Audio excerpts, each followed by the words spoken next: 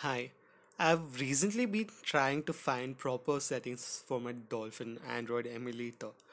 There were a lot of tutorials showing me different kind of settings. So recently, I just found a INI file, that's the settings file for the Dolphin emulator in the XDA developers website. So I'm just gonna share that file with you and then show you how uh, the gameplay changed for me. So let's get started.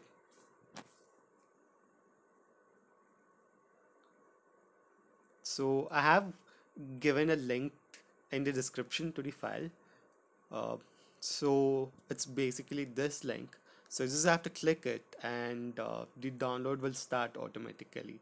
So as you can see now, it's gonna start in any second now.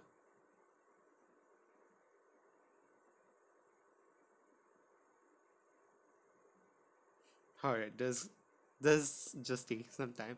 So it's gonna download anyway. So it's just gonna be in a RAR format.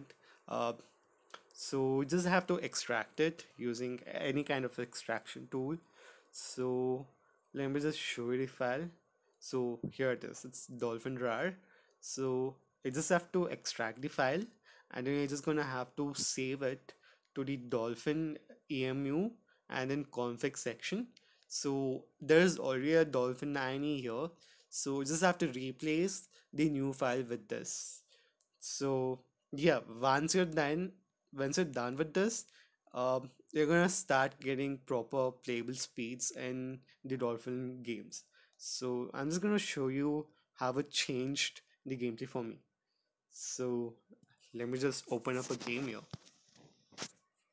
So this is Tatsunoko versus Capcom. So as you can see, I'm getting around 70 FPS for the loading screen. So, but that's gonna reduce further on. So just bear with me. But the sound is still not so good. There's still a lot of stuttering. So as you can hear that. So I'm just gonna reduce the volume a bit. So yeah, even the loading section, I'm getting variable frame rates, but it's still manageable. So I'm just gonna select a couple of characters here. So yeah, let's get started. But do remember there are some major frame drops. Sometimes it just the frames just drop to around 2 to 3 FPS. So that's still an issue. But for most part of the games, it is playable. As you can see, I'm getting around 31 FPS now. So just don't bother about the FPS count. So the gameplay will be pretty playable. So as you can see now, but the sound is still horrible. So let me just mute that up for now.